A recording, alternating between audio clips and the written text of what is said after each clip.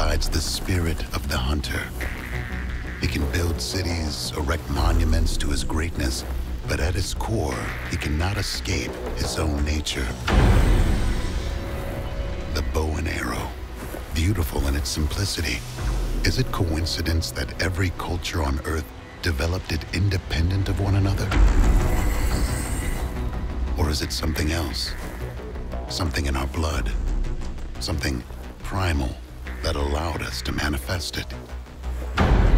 Of course, the trickiest part about hunting is making sure you're the hunter and not the hunted.